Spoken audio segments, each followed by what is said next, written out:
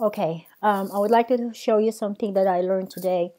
And the only reason why I learned something or I'm learning something is that because when I put my focus into something, I start looking for things to, or ways to understand something that I do not really understand.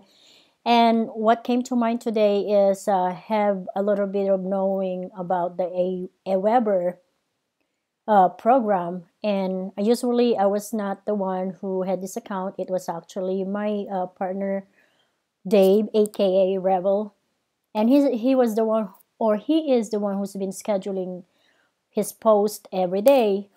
But I also blog and I also do videos, so I decided to learn about this program so I know what to do and I don't have to ask him.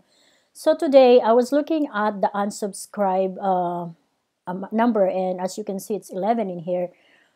But then I am browsing through my page and I didn't see it at all. So I said, okay, where does this unsubscribe number came from?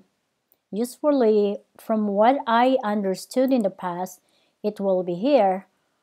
But if you look at it, it's unsubscribed. The word today is my keyword. And if you look at today, you're not seeing anything saying that I have unsubscribed of 11. And then all of a sudden, and this one right now, it's not current anymore as far as the number. So earlier, right here on the podcast about Are You Needy, there's a 7 bounce. And meet the archer side of moi, there was 4. So when I added 7 plus 4, it totals 11.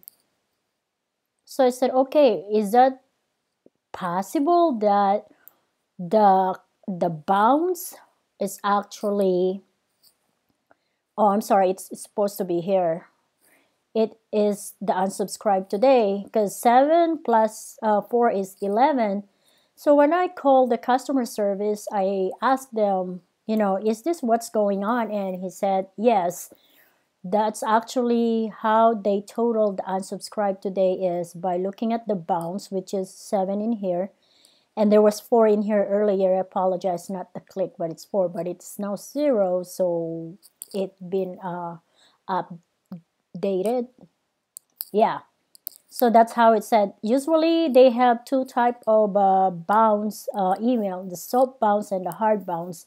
The soft bounce actually is like they will try it 1 time, twice, 3 times, and if it's still rejecting, it will become a hard bounce.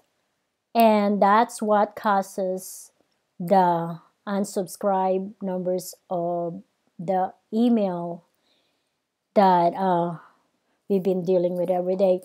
So in short, if you have whatever, count what you have on the bounce here and the recent sent broadcast, total them, and if it come out the same like the unsubscribe, that's what it meant. So there's that video that I would like to share. Bye.